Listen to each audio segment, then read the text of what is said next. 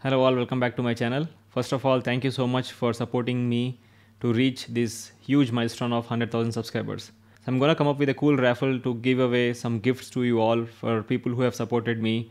Stay tuned for that video. And these questions are both from Instagram and as well as from the community post. So if you haven't followed my Instagram, please follow there so that anything that I'm going to do in future, I'm going to post there, and you can also ask me questions or connect to me personally in Instagram. So with that aside, let's get into the questions. I have picked some questions from both Instagram and YouTube community posts, and I have picked mostly the questions that I can answer and that will cover a lot of other redundant questions as well.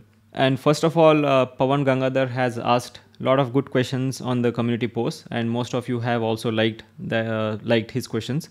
So I'm going to answer mostly his questions along with a lot of other questions. So the first question is from Armanism. The question is, how did you get job in USA, and is it required to have a native like English speaker or just normal would be okay? Yeah, so I have explained in my previous video on how I got job in USA. Basically, I haven't gone to USA on a study visa, or I haven't gone through H1 to search for a job. It happened through an intra-company transfer, where if you work for a company here in India, they will transfer you to work in USA, and that visa is called L1 visa. So next question is from Silent Eyes. I'm in confusion that which one to pick among DevOps or Azure DevOps or Azure DevOps or AWS DevOps. So this is the most common question that you guys have been asking me. I also have created a video on Azure DevOps, but if you want to pick one, I would strongly recommend to pick Azure DevOps. So this is another common question that people had in their mind after watching my viral video that is going closer to 1 million views. So the question from Anurag Mishra is, how much you earned in US? What's the package out there for cloud architect? And different cities have different levels of expenses. How did you manage to save money? All right. So before I answer this question, I would like to thank my sponsor Skillshare for sponsoring this video. Skillshare is a platform where you get access to lots and lots of courses, and you can pick your specific skill that you want to develop in 2022. I personally use Skillshare to watch this amazing course about YouTube success script and shoot by the legendary MKBHD. It helped me to create better videos and get better at creating content. But if you are interested in DevOps, you can search for DevOps courses as well. So there are courses on DevOps, cloud, and most importantly, the first 1,000 people to use the link in the description will get a 1-month free trial of Skillshare. And I think Skillshare can help you to make 2022 a year of new learning, growth, and connection through creativity. So check it out, click on the link right away, and do not miss 1 month free subscription. Now coming back to the question. So when I lived in US, my package was decent enough. It's more than what I've said in the viral video. I don't want to give the exact number because there are a lot of other Verizon people who are watching this video. So I would not give that package. And I was living in New Jersey, so that money was enough for me to survive. In fact, save some money along with my family. And second part of the question was that how much does cloud architect usually makes in US? So they make a lot of money in US. Like you said, it depends on state to state. For example, my friends in Seattle, some make closer to $300,000, or some even make $350,000 in that part of the state. And now if you are working from a Florida state, or if you're working in Texas, you might get lesser pay when compared to California. But cloud architects these days are making very good money. So the next question is from Amit Nath. What is your opinion about the future of cloud? Will GCP surpass AWS? What's your personal preference? I have been using GCP lately and worked on AWS previously. So just wanted to know your personal preference considering future of cloud and perspective and respective jobs. Now, if GCP can surpass AWS, that's a tough question to answer. But the way it is going at this point of time, it takes a lot of time for GCP to surpass AWS, as these clouds cannot match the scale of AWS. And also, since AWS came to the market very early, so they have that early advantage. Now, as far as my favorite is concerned, I don't have any favorites as such. And I also believe that you should not have one favorite. You should have a broad mind of switching around to different clouds and learning different clouds, and knowing the pros and cons of each cloud will help you to excel in that cloud better. And like I've said, most of the companies will have multiple clouds, so you should not stick to one cloud. As soon as you learn one cloud in a specific company, you should switch and learn as much as you can the main services of other clouds as well, or the important services of other clouds as well. Aditya wants to know more about the real-time project. So Aditya, I'm going to cover not exactly what I'm doing in my current role, but I'm going to cover how a real-time project might look like in a DevOps job or a cloud job. I'm working on that actually. Okay, so the next question is from Pawan Gangadhar, who has asked a lot of questions. What to say when HR asks, why are you switching the job? Do you switch if some other companies gives you pay? Okay, so basically what Pawan is asking is, if a HR will ask you this question, like, if some other company is offering you more pay, will you switch to that company? Yeah, HRs do ask this question, but honestly, that question, even HRs know that, a person might change if that person is not satisfied with the job, or if a person is not satisfied with the pay, or even if some other company is going to pay better than this company down the lane. So that's like a hypothetical question. For that, you can say that it depends on a company and it depends on the pay in future. So at this point of time, I'm interested in this company that I'm currently applying, or I'm interested in your company. We will look at the future when it comes to that. There's no right or wrong answer to this, and I don't think HRs will not release an offer to you based on this question alone. All right, so the next question is from Venki Stark. I think he's a huge fan of Game of Thrones, and I'm also a fan of Starks. So do we need to learn DSA competitive coding skills as a fresher with 1 year IT experience to apply for cloud role? So Venki, what I recommend for freshers who are coming out of the college is to have a good sound programming skills. So if DSA is very difficult, at least learn programming knowledge, or at least you should able to solve the questions that you are asked in the interview. And as far as cloud is concerned, I don't think you need data structures to get into a cloud job. But again, it depends on where you want to go into cloud. Like for example, if you are going to go as a cloud developer, so obviously you have to have the DSA knowledge to go into the cloud developer role in a cloud, because you are going to develop in cloud, and you have to use algorithms, and you have to use programming languages for that.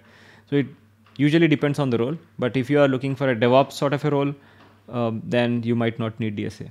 Again, this question is again from Pawan Gangadhar. Do you think companies paying more for 2 to 3 years of experience people who have completed some basic cloud certification just based on 20 minutes of interview? Because I see people getting 200 to 350% of hike. So Pawan, this is again based on what I have seen in the industry, and I kind of agree with you.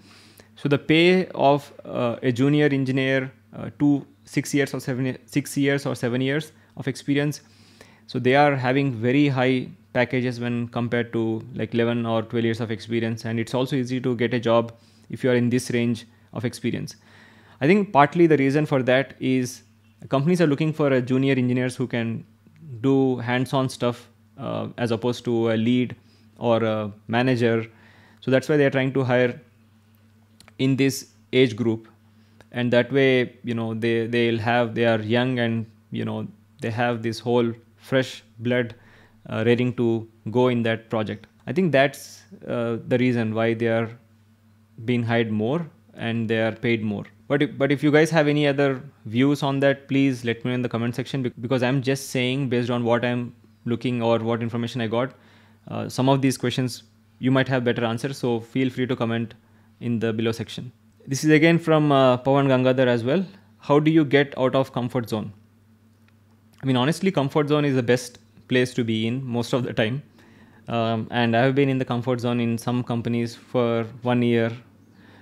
But generally, the way I get out of comfort zone is that I try to check in the market, where I am. And I usually do that once in a while, like every 6 months or 1 year, I do that check, like how I am placed in the market, whether if I can get a job right now in the market.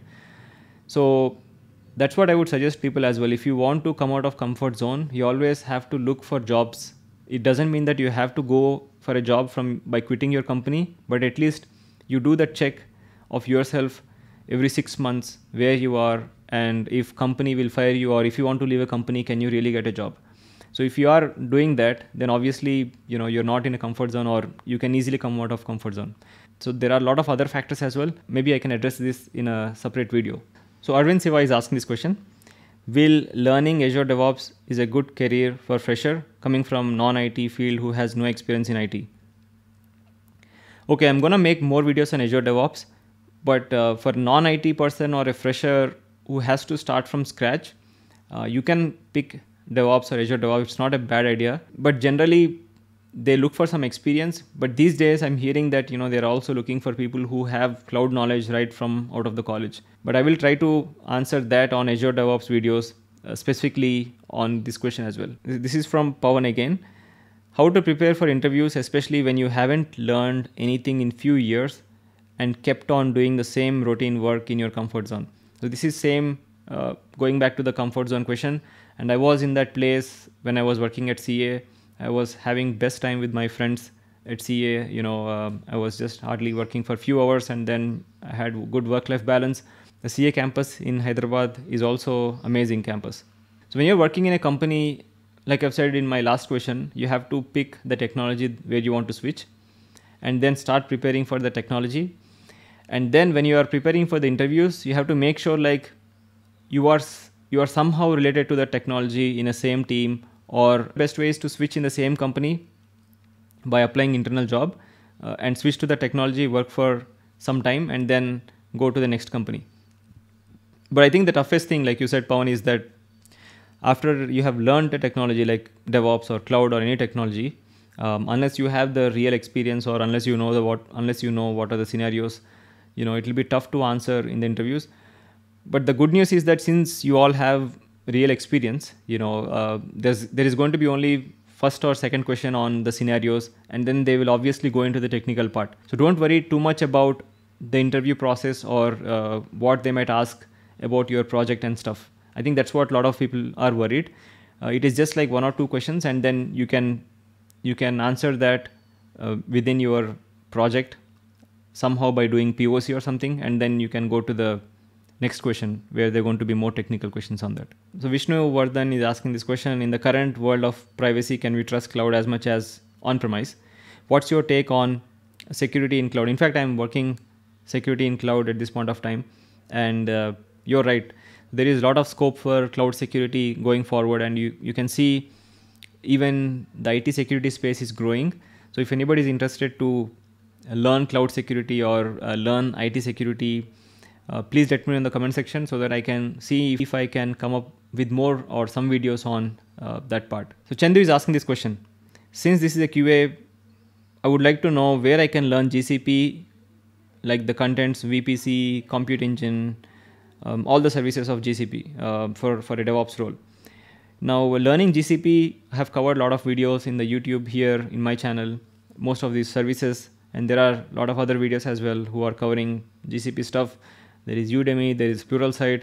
So there is no dearth of content, Chandu, to learn GCP. I would say go through the documentation and get a $300 free credits to go to the Google Cloud Console and practice around this one, practice around these services. So most importantly, go through the documentation and never ever go through any books, because books are not for at least learning technical content. So this question is from Syed. Please elaborate the effects of AI and automation on DevOps and cloud computing in coming years. Would you advise to the students from core branches who are switching to IT to go for DevOps or cloud computing? So Syed, that's a very good question. So now DevOps and cloud is more like a necessity, and AI is more like a luxury for a lot of companies. But there are some core companies, like there are companies who are making products on AI. So for them, AI is more important. But if you look at enterprises, they have to eventually go to cloud, and then they will do AI stuff, or they will do all those stuff to automate or create machine learning models on their data. But to start with, they would definitely have to use the DevOps practices and go to cloud and do all these things, and do all these bare minimum things that is required. Yeah, I would suggest IT people to use cloud or learn cloud, and then eventually based on their interest they can also learn AI. And this is a very interesting concept. I will try to cover in one video the effects of AI on DevOps and cloud. The best way to learn anything from Pawan Gangadhar again. The best way to learn anything is learn yourself, set a target, complete smaller tasks each day, prepare for certification, try to teach what you have learned to others. Like there are many such mediums. You can write Medium articles, you can write, or rather you can create YouTube channel. But basically the best way to learn is learn and then teach others. That way it will be easier for you to remember things that you have learned. And I also recommend you all to create your own YouTube channel. And if you have any questions or if you need any help on that, I'll be more than happy to help, like what gear I use, like how do I do editing and all those things. How do you see smartphones changing today's generation, and how many hours do you use your phone and which apps you use the most? Basically, I'm trying to reduce the usage of smartphone in my day-to-day work. I think in a day, I might use close to 2 hours or 3 hours of smartphone. But I also use a lot of, iPad and other stuff. And as far as apps are concerned, I mostly use WhatsApp, and I use Medium to read articles, and then of course YouTube to see what is other content or to do some research, and Instagram. So I use Instagram, WhatsApp, and Gmail, YouTube, and other basic apps that is needed for me to do my work. I think as far as impact on the today's generation is concerned, I think everybody knows that today's generation, it applies to me and it applies to everybody else, is that we have mastered the art of distraction. Like whenever we are doing anything, we need a smartphone. If you are eating, we need a smartphone. But end of the day, it's in our control. Use it wisely for your education and for your needs that will help you to go to the next level. So this is from Career Coach from Instagram. So her question is, our Indian students are potential enough to excel in the job, but they are struggling to get a job. What is the challenging factor and how to overcome the shorts? I think this is a tough question to answer, but basically there are a lot of IT people who are coming out of the college in India, especially in IT, because there are other streams people who are also coming into IT. The only thing that is in our hands is to keep learning the new technologies. And the other important thing is that focus more on your communication skills, because that will help you to overcome some of the technical lackings that you have.